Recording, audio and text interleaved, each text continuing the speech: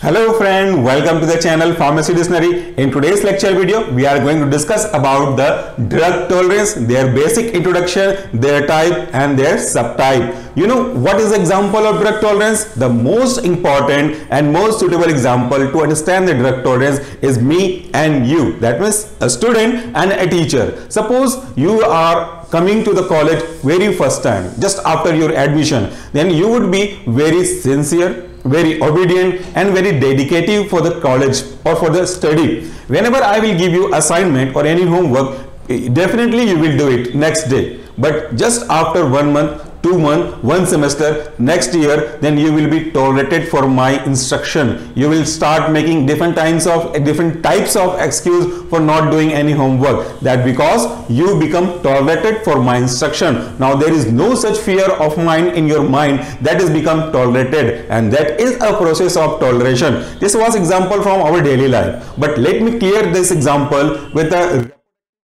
example. What is the meaning of that? Whenever we used to apply some kind of pain balm, just for example very mild pain balm like Vicks VapoRub, this will give you relief from chest congestion, even from mild headache too. But if you are tolerated with that particular use, you are continuously using Vicks VapoRub, then it will not be able to produce any kind of therapeutic effect for your pain perception. Then you will start using Jhandu Balm mild blue color bottle, then it will also not work. Then you will go for Jhandu Balm Ultra, that is red color, that will be work for you. That means if you are continuously using any kind of drug, one time after some time, that drug will not produce as same effect as it used to produce in earlier time. To get the same effect, you need to increase the dose or concentration of that particular drug. So the difference between the concentration, the final concentration which we are using right now and the initial concentration we used to use in earlier time, the difference between these two is simply considered or can be understood with the drug tolerance. So let's start today's topic with the drug tolerance definition.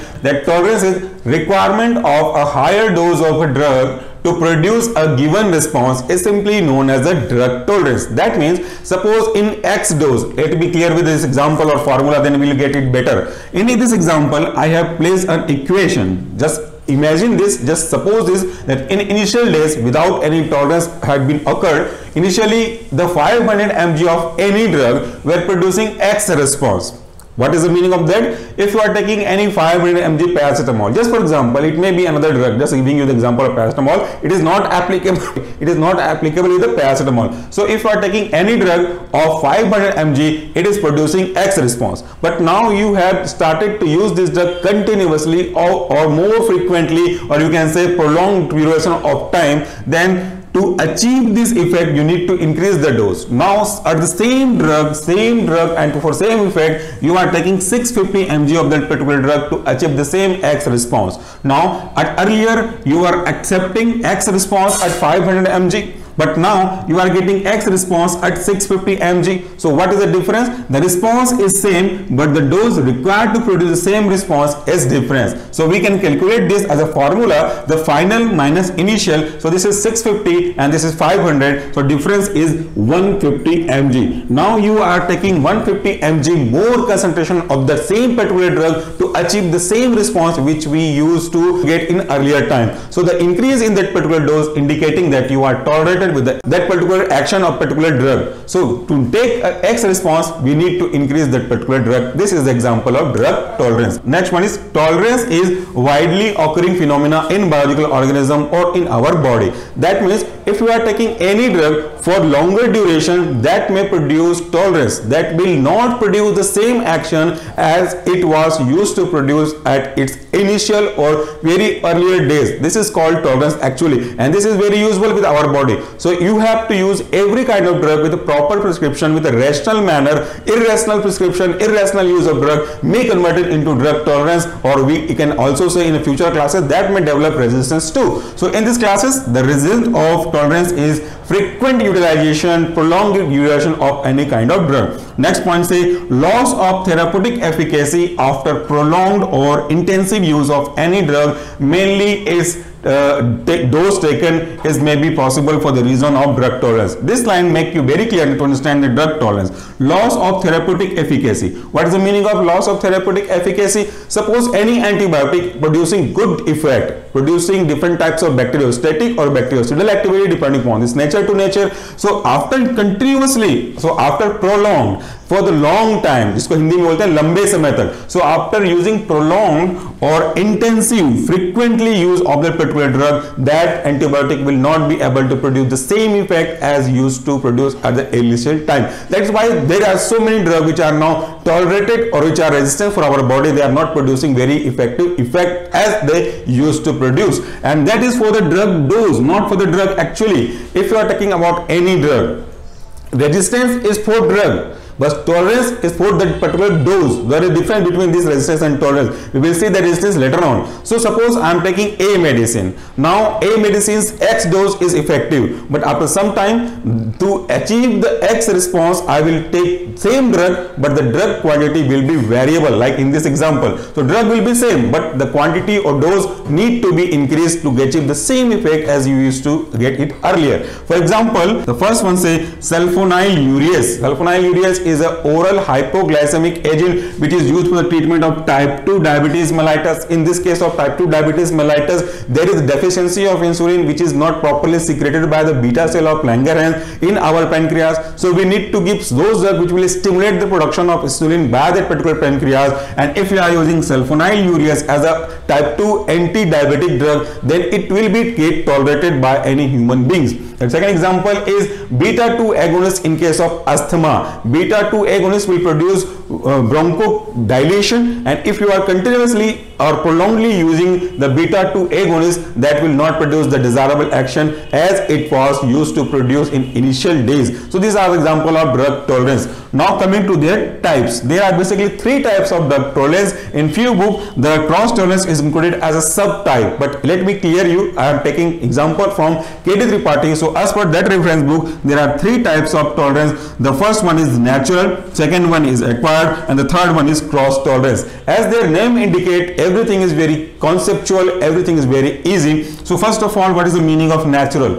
Natural means to get that particular response, to get the particular tolerance, you need not to do anything. That become very natural, that comes as a default phenomena. For example, different species or different individual is inherited less sensitive to any particular drug. It depends upon the species or particular individual to individual, which is based on a genetic phenomena, genetic sequence. The action of the particular same drug for the different particular person may be differ, or particular person may get tolerated with the same kind of drug with different other compared to the other person. For example, there is rabbit are tolerated to atropine. This is a very good example for the experimental point of view. So we will not use rabbit for the experimental purpose of atropine because they are tolerated for the atropine. Now coming to the second one, that is acquired. What is the meaning of acquired? Acquired means applying effort or doing any activity that can convert it into this phenomena, like we are taking different types of drugs so frequently, so regularly for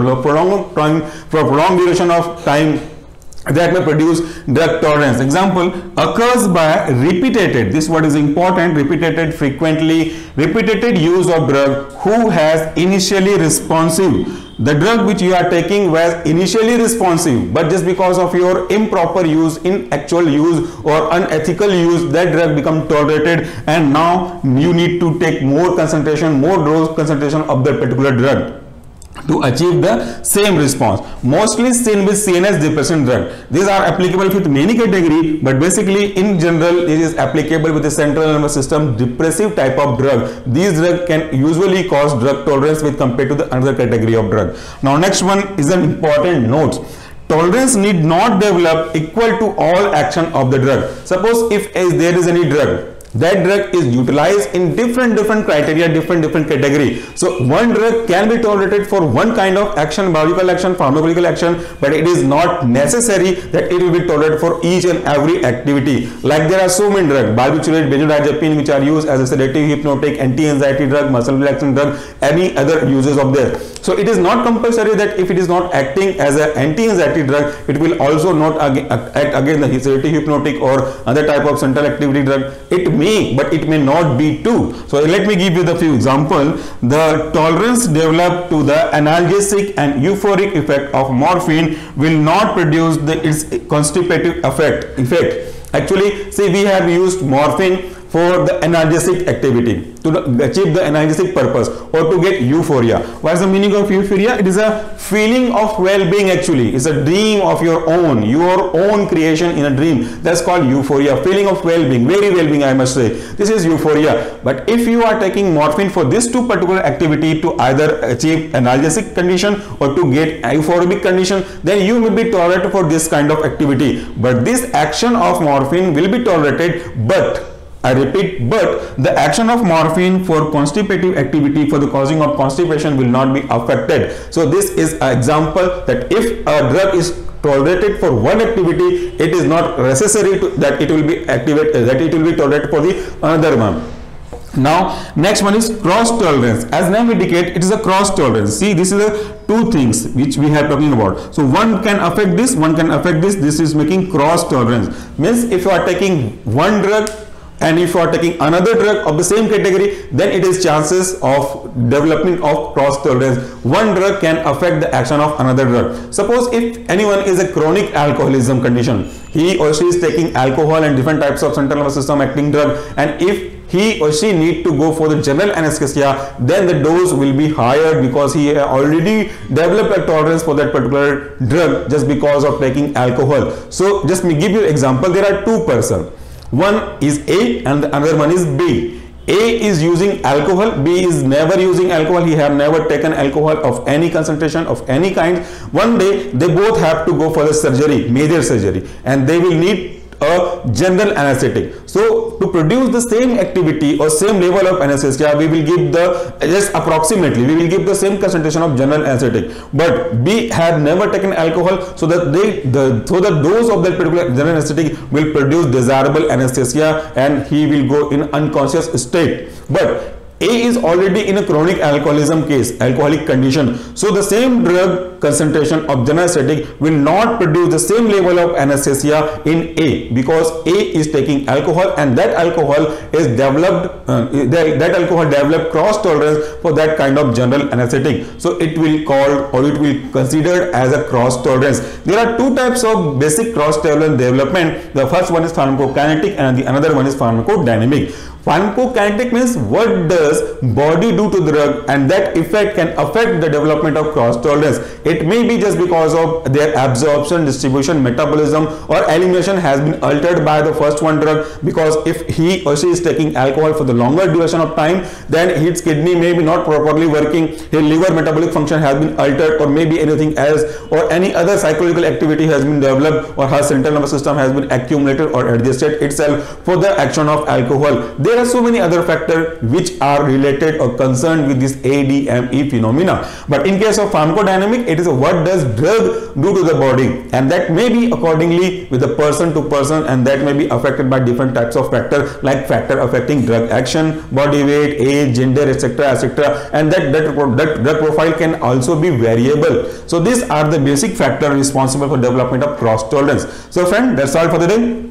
In today's classes, we have seen general introduction regarding drug tolerance, their introduction and the type. We need to see only definition, but I have included all these points just to make you better understand the concept. So at last, thank you very much for watching this video. If you want to take the screenshot of this whiteboard section, you may have after some time, and the reference for today's lecture is KD Tripathi latest, that means 8th edition. Thank you again. Please do take care of yourself, and please do not forget to give us feedback in comment box. This is first time where we are introducing ourselves in English lecture, so there may be possibilities of so many errors in our language, our grammar or our pronunciation. Please avoid them, please ignore them, and suggest us what should we do to improve our talk or improve our quality to deliver a lecture. It is initial trial. I hope we will get better one day by day. Thank you very much for watching this video again. Take care.